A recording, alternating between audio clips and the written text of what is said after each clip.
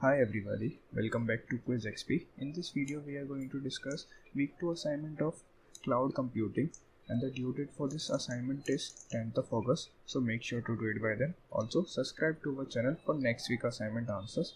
So without wasting any further time, let's start the video.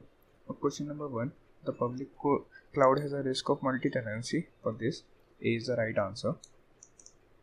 Question number 2, Ubuntu Enterprise Cloud is an example of. For this, A is the right answer, private cloud. Question number 3, organizations should consider network dependency and risk for the multi-tenancy. For this, C is the right answer. Question number 4, which of the following is an example of XML parser API? For this, B is the right answer. And before moving further, I would like to add, if there any change in answers, we'll update on our Telegram channel, so make sure to check link in the description.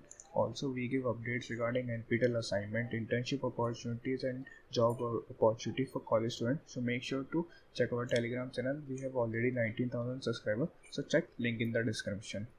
Now moving forward, what are the main differences between virtualization and dual boot? For this, D is the right answer.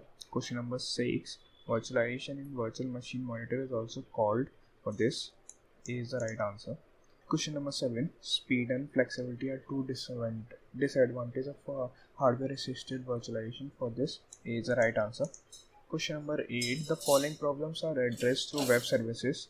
For this, A, B and C is the right answer. Question number 9, D is the right answer. Question number 10, C is the right answer.